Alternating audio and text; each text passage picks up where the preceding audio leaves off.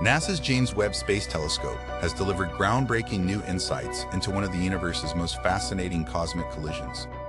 The Bullet Cluster, located 3.8 billion light-years away in the constellation Carina, represents two massive galaxy clusters that smashed into each other billions of years ago.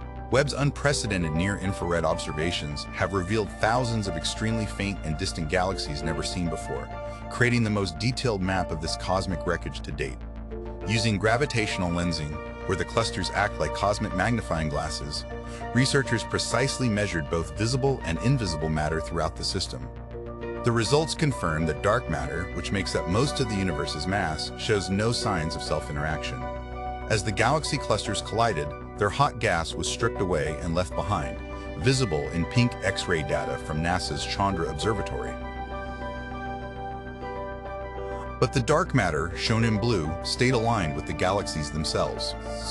This collision may have been more complex than previously thought, with evidence suggesting multiple mergers shaped the elongated mass distribution we see today.